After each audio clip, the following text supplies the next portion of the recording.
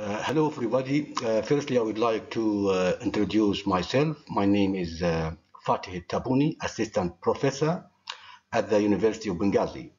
At the moment, I am interested in polymeric material and their application in environment and the drug release.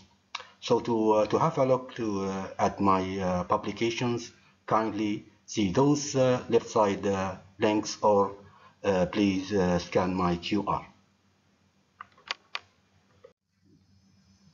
Second of all, I must thank the reader who nominated me to give this presentation at the International Journal of Science and Research, IJSR.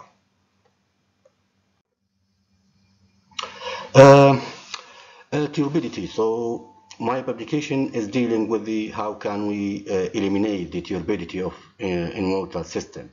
So at the beginning, let me explain the concept of turbidity in water, which is caused by suspended matter, such as clay, organic matter, and other microscopic organisms that interfere with the passage of light through the water.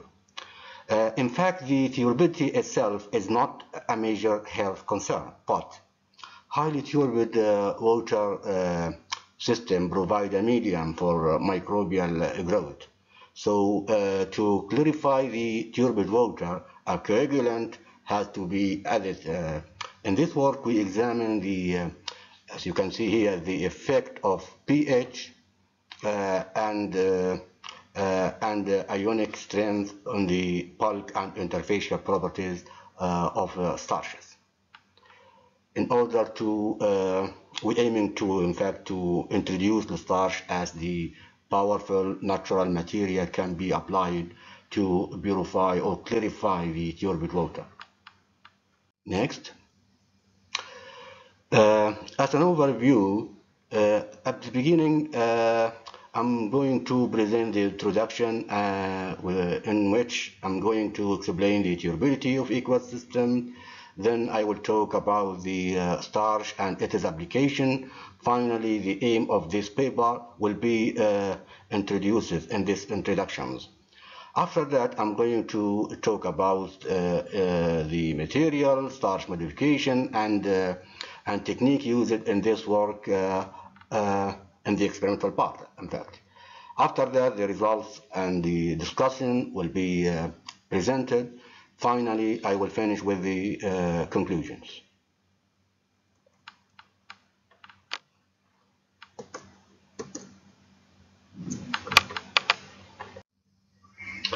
So the water turbidity, the total, as I mentioned before, the turbidity of water caused by suspension of materials like, as you can see in this picture, like gravel, sand, salts, clay, and algae.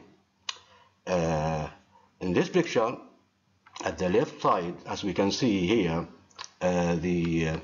represent highly turbid turbidity of a river. This the extreme turbidity caused by the existence of mud of high concentration of clay or suspended material in that river. Sorry. And in this picture, as we can see, this is the picture of an ocean. So it is very clear compared to the river. Why the ocean water is clear, whereas the water of the river is very, very cloudy. The reason is behind this is because of the oceans contain a huge amount of salts. These salts can interact with any suspended material exist in the sea water, then interact with it. After interactions, they will settle down and make very clear water systems.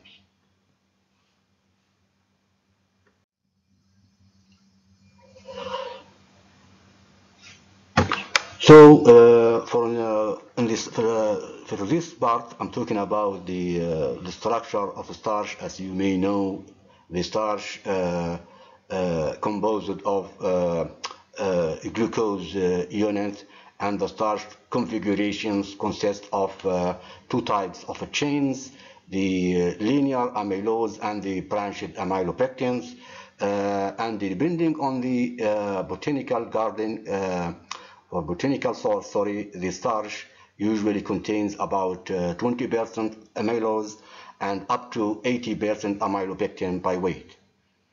The source of starch. Starch is polysaccharide-based material derived from renewable sources. The major sources are the maize, rice, wheat, vegetable, or the root of vegetables, cassava, and potatoes. Starch is abundantly obtainable material, also low cost, it's very cheap, polyhydroxy polymer. And we may take advantage from this functional group, the hydroxyl group, to interact with any suspended material.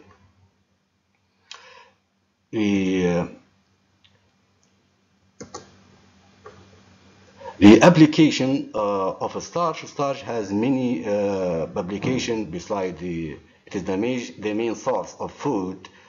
The starch can be used as a thickening agent in the medicinal industry as excipients and adhesive material. There are a lot of application can be seen for the starch. So in this work, we building in the continuous our work to introduce the starch as a powerful biomaterial can be applied for water. We try to examine the interaction of starch with minerals and salts, cation and anion as well, in the bulk solution and also in the adsorbed state.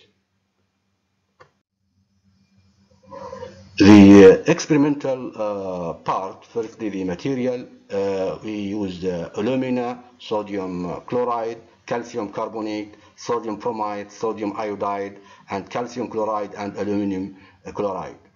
All of these salts were used without any further purification.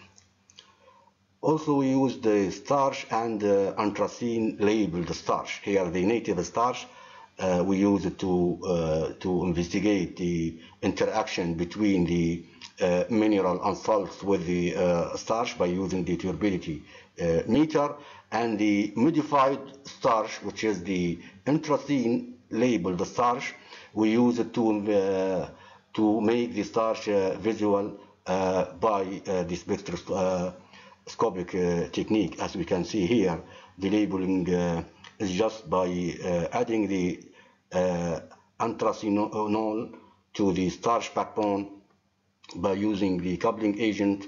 Then we can make anthracene labeled starch. As we can see here, the anthracene rings is photoactive material, so that the starch interaction with mineral, it will be easily investigated by the spectroscopic or UV spectroscopic techniques. The turbidity measurement, as we can see here from this picture or this scheme, the starch solution were prepared by dispersing specific amount from starch is about in about 1000 ml of distilled water. The pH of the solution remain constant at about 8, which is the natural pH, and the exact amount of salt, every salt was added to every solution. Then the transmittance of solution was measured by conventional turbidity meter, as we can see from this picture.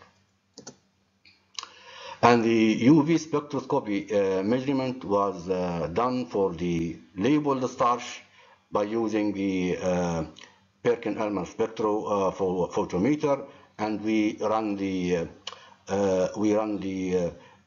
spectra to investigate the interaction that may occur between the starch and mineral, which is this interaction will be followed by a change in these spectra. So as we can see from these pictures, the presence of, from the left side, or let me begin, the presence of suspended material cause in salt ion interactions binding. This led to an increase in their weight, as we can see here. Then then it will cause in the aggregation of the suspended material with the salt. This aggregation will let them to settle down and make the ocean clear, as mentioned before.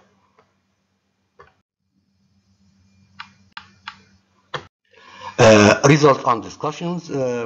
This figure, number 3, shows the relation between the salt concentration in mole per liter and the turbidity in NTU unit.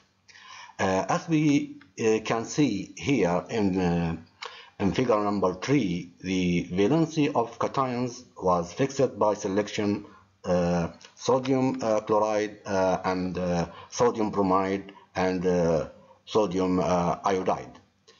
As it can be noted at the beginning, a rise in the turbidity of starch solution was recorded in order the iodide was more than bromide, then the bromide was bigger in turbidity than the chloride anion.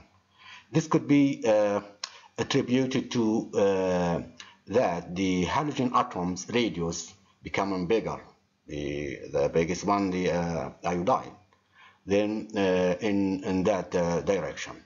By adding more halide salts, the turbidity value were dramatically declined. This could be attributed to the presence of direct interactions between the halide ions and the hydrogen in the hydroxyl group of starch. Figure number 3 shows the relation between the alumina content and the turbidity as a function in pH, as we can note here. So when the starch alumina interface was studied in this figure, an increase in turbidity was noted upon adding more alumina. So there is direct relation between the turbidity and adding more alumina. Whereas increasing the pH led to decrease in the turbidity values. This obtained results proposes that electrostatic interaction were mainly responsible for the absorption of starch on mineral surface. So adding more, as I mentioned, adding more alumina will cause an increase in turbidity, whereas lowering the pH also increase the turbidity values. Figure number 5 shows the relation between the absorbance, this is for the anthracene labeled starch, and the pH value. So as we can see, this figure shows the maximum absorbance of anthracene labeled starch mixed with alumina solutions at different pH values, an increase in the absorbance as the pH decrease. So the absorbance decrease here by increasing the pH up to 6. So this indicates that more starch chains remain in the bulk solutions, but at pH equal to 9 and 11, the decrease in the absorbance can be explained as more anthracene labeled starch was attached into the mineral surface and little was remaining in the bulk solution. This tendency agrees with the turbidity results. Figure number 6 shows the effect here of the calcite content and weight percent on the turbidity values at different pH as well. So despite this figure shows fluctuated pH dependence on the starch absorption into calcite, calcium carbonate. So adding more calcium carbonate similarly led to an increase in the turbidity, but as an overall decreasing the pH caused an decrease in the turbidity, which could be because of increasing the amount of adsorbed starch. So for the conclusion, when the starch mixed with various salt aqueous solutions, the turbidity and UV spectroscopy results suggest some interaction may occur between the starch chains and a small molecule like sodium salts or alumina and calcites. Existence of a starch in salt aqueous solution causes decrease in the turbidity of calcium and sodium water system. However, cloudy solution is apparent in the presence of alumina. This could be attributed to the strength of binding affinity for starch hydroxyl groups to mono and di cations rather than trications. At the fixed cations, an increase in the turbidity of a starch solution was noted in this order. The iodide was more than bromide, and the bromide was more than the chloride. And adding more sodium halide salts was accompanied with a decline in the turbidity. This was due to the direct interaction happened between the halide ions and the hydrogen in hydroxyl group of starches. At the adsorbed starch into alumina, increasing the pH caused a decrease in the turbidity and absorbance value, which indicated that more starch was attached into the mineral surface and tinium was remained in the bulk solution. In the contrary, decreasing the pH caused an increase in turbidity when the starch was blended with calcium carbonate. And thank you for your attention, and if you have any question, please just email me in this email. Thank you.